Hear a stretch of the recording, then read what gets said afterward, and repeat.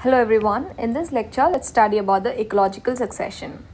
Ecological succession is more of a process where there is a change in the vegetation over a geological time scale.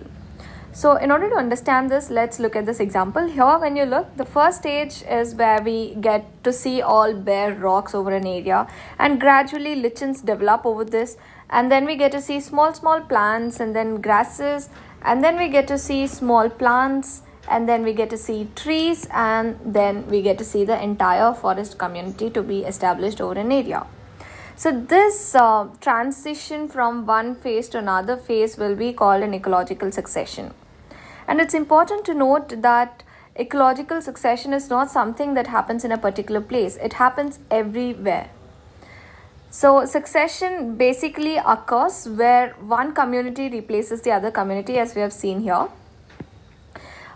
This replacement is mainly due to the large-scale destruction, which can be due to the natural factors or which can be due to the man-made factors.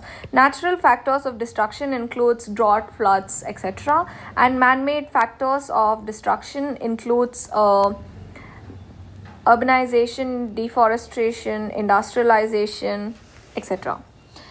So the whole process of one species replacing the other set of species will continue until we get climax species. Hence, climax species can be defined as the last stage of ecological succession.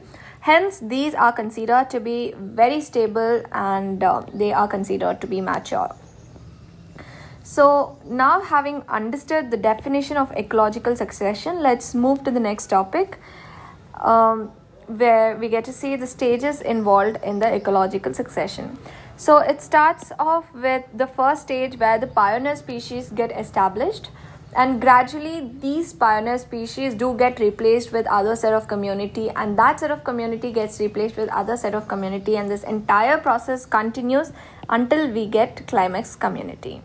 So how do we define pioneer community? It is defined as the first set of plants that colonize an area, or it can be defined as the first set of organisms that try and invade a new area.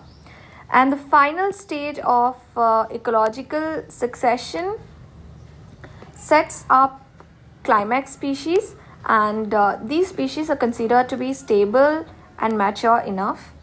And the transition phase will be considered as series, or it is also known as successional stage. It is important because it leads to the establishment of climax species. So this is it with the concept of stages of ecological succession. Now let's understand what are the advantages of ecological succession. What are the advantages of change in the vegetation over an area, or change in the set of organisms that reside over an area. What are the advantages of these ecological succession? We know that when one set of organisms do get replaced by other set of organisms, we get to see a lot of different organisms coming and developing over an area. As a result, the biodiversity here will increase, and when the biodiversity increases, the productivity will increase. And we also know that when biodiversity increases, the complexity of food web will increase, because now there will be more organisms representing different tropical levels.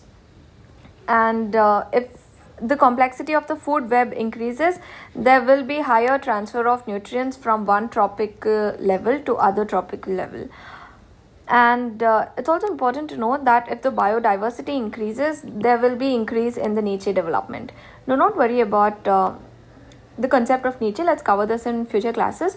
But just for now, to be able to understand the concept of niche, I'll just tell you that niche is basically it represents how one organism maintains relation with another organism to be able to survive and to be able to reproduce.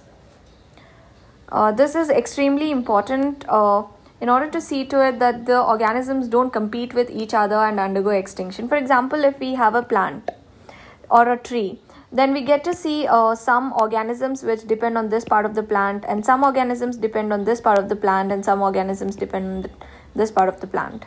So this is considered to be niche development, because this helps to ensure that the organisms don't compete with each other and undergo extinction. So that is it with the introductory part of ecological succession. Let's cover the concept of types of ecological succession in the next lecture. I hope you have enjoyed this. For more updates, you can also subscribe to this channel. Consider subscribing to this channel because this helps a lot of people to be able to access this channel. So yeah, I hope you have liked this. Thank you.